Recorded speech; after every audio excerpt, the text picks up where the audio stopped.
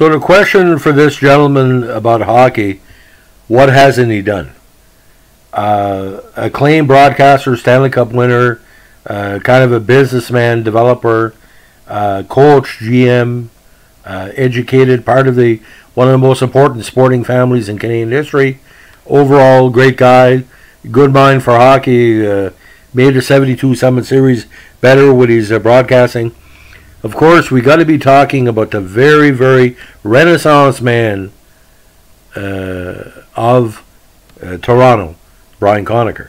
Now, Brian Kennedy Conacher, born Toronto, August 31st, 1941.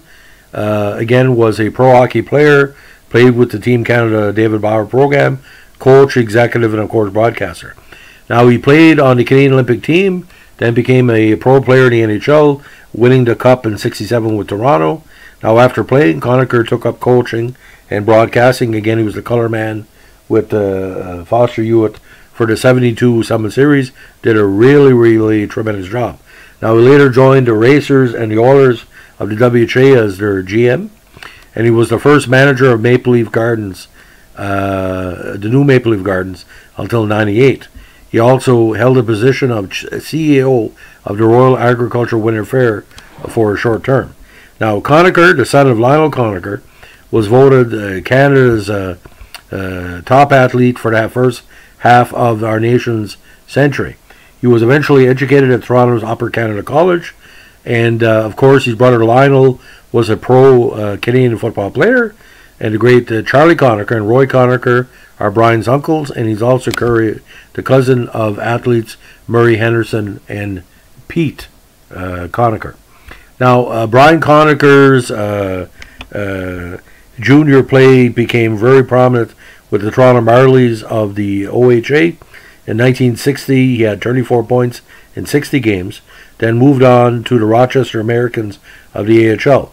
Now, 62, he got his break with Toronto, played his first game that year, and then played with the Father Bar program in 64, where he made the Olympics.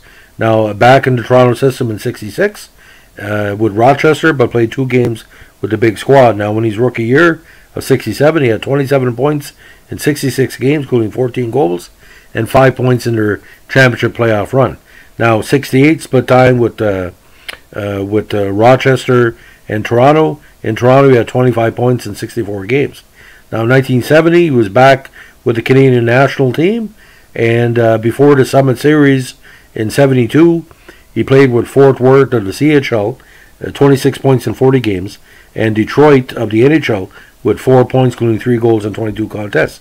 Now, in the offseason 72, he eventually found himself with the Ottawa Nationals of the WHA, 27 points in 69 games.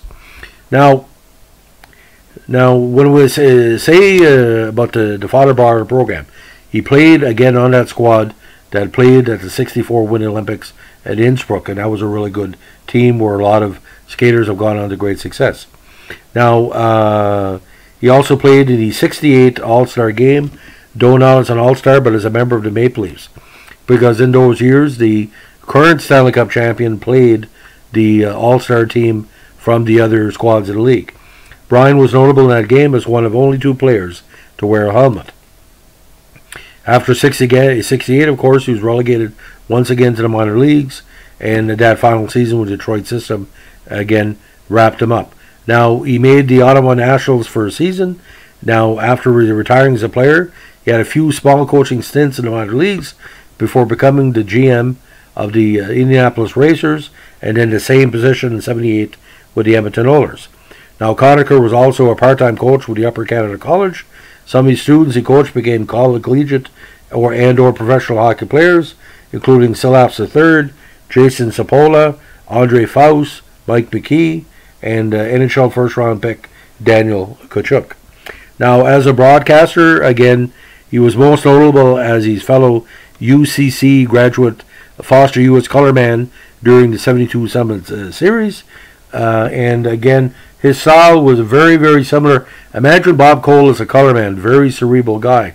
And he kind of predicted the difficulty that Team Canada would have had in the series, because he never underrated the Russians, because how could he? He played against some of those players in the 1960s that played in Summit 72.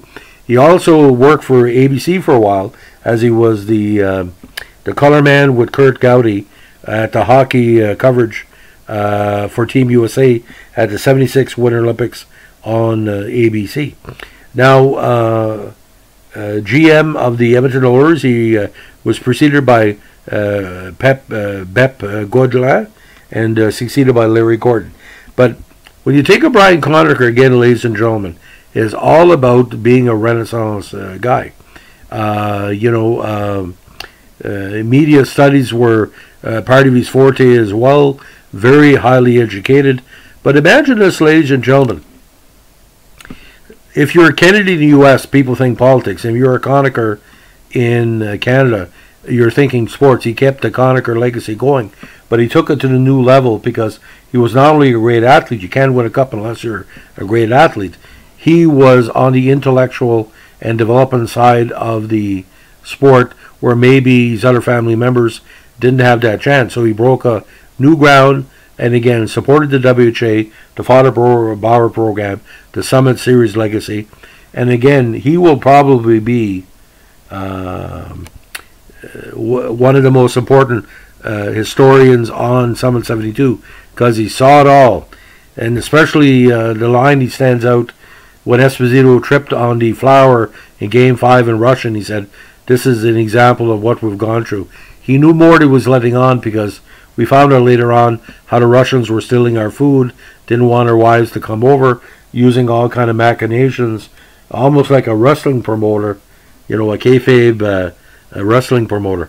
Again, when I think Summit 72, I think a lot of things, and I think of Brian Conacher.